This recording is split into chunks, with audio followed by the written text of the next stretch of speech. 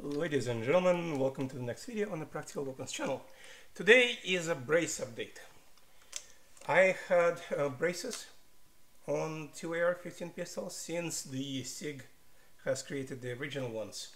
As you can imagine, this has been a while, and finally have gotten to replacing them with a more modern, non-proprietary buffer tube, length of pull regulatable or adjustable braces. And considering I already have a number of braces on different AR pistols and non-AR pistols, decided to get something else.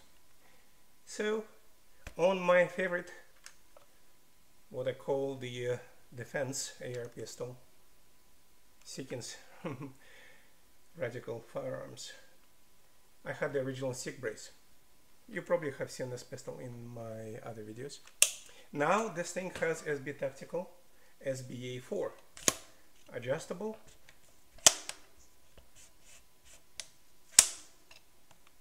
and it is possible to make it very short.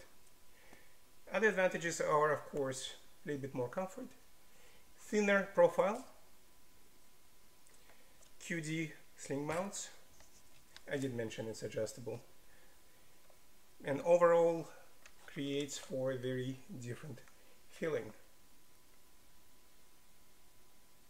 I haven't tried it yet, this was just done today, but we'll see how it feels at the range, and I will provide more update at that point. Admittedly, this is a much thinner profile, and it is not an SBA3, this is an SBA4. So it has that extra plane at the back or at the bottom diagonal that SBA3 does not. So we'll see whether this is useful or not. Admittedly, it does get in the way a little if you get your hand back here for some reason. But why would you put your hand there instead of the pistol grip? I do not know. So this was upgrade number 1, and this is upgrade number 2. This is my old Adams Arms / Grizzly lower, by the way, still registered as a pistol, 11.5 inch gun. Had also been configured with an original SIG brace and proprietary buffer tube. I think it was a CAC tube. I cannot guarantee what it was. This was upgraded today to GearHead Works, which by the way are located in Tampa, so they're my neighbors, almost. And this is a Tailhook Mod 2. It is an adjustable brace.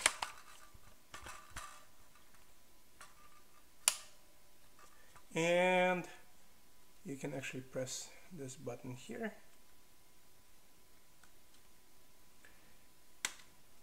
Again, it's brand new, so it's still a little stiff. It has the brace open button.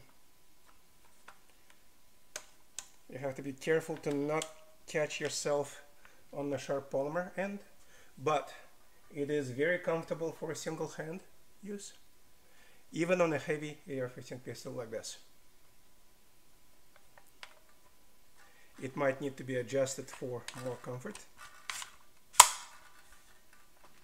such as this, for example, and then you might be able to actually use it on a single hand.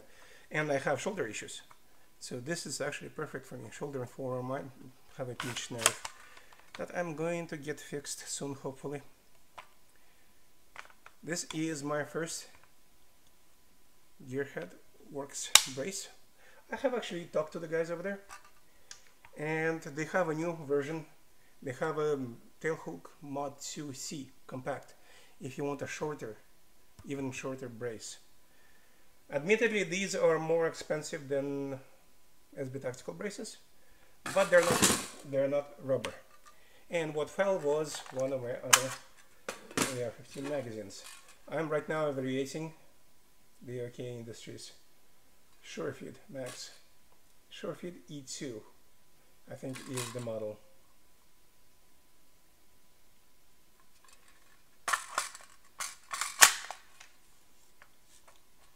So that's what it was on the side.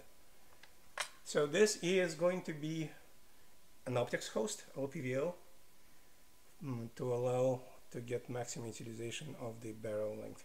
And of course, some other upgrades are going to happen, but we'll see that in the future. Part of the reason why I wanted a sturdier brace is specifically to support more precise shots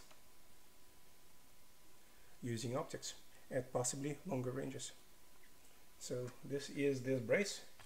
As I said, it is the adjustable Tailhook Mod 2. It is a proprietary buffer tube, unlike the SB Tactical ones, but it comes with one, and I have absolutely no problem with this approach as of now. Need to test it, need to try it, and see what happens. That's a quick update. Hopefully a little bit interesting to you, or for you, or with you, and whatever else I can come up with a Russian accent. See you in the next video, and keep practicing.